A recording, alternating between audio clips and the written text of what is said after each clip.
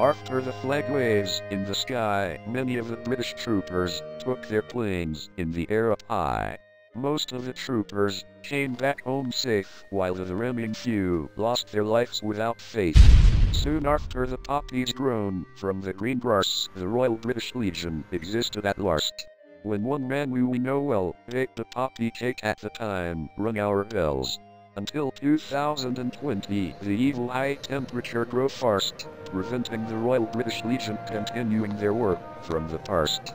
Heroes today, like our Honorable Sir Captain Tom Moore, we still never forget to salute him while he is still walking his mark left and right, thinking of our NHS heroes helping their poorly hero patients more.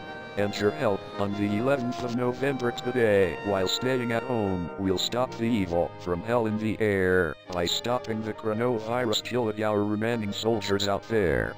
By standing 2 meters with a bow while standing soldier to soldier with our heroes, we will never let coronavirus get in our way right now.